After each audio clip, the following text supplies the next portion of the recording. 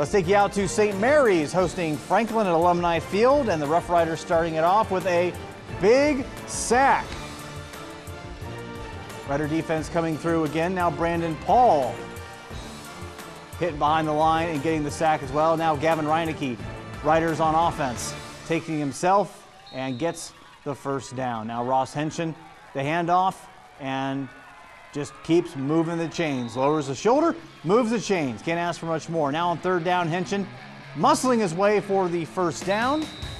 Very methodical drive by St. Mary's. Now Aiden Igbrod comes up huge with a recovery from the loose ball.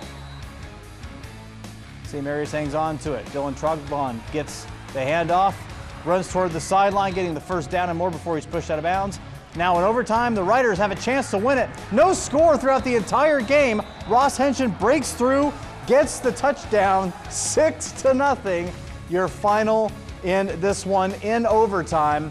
And you can check out the update Saturday, the game in its entirety Saturday at 7:45. St. Mary's advancing in Region 12. We take a look at the top part of that bracket. They will face number 1 seeded Bellbrook next week. New Richmond advancing past Goshen. Hamilton Ross taking care of Monroe, the team that defeated Elida last week.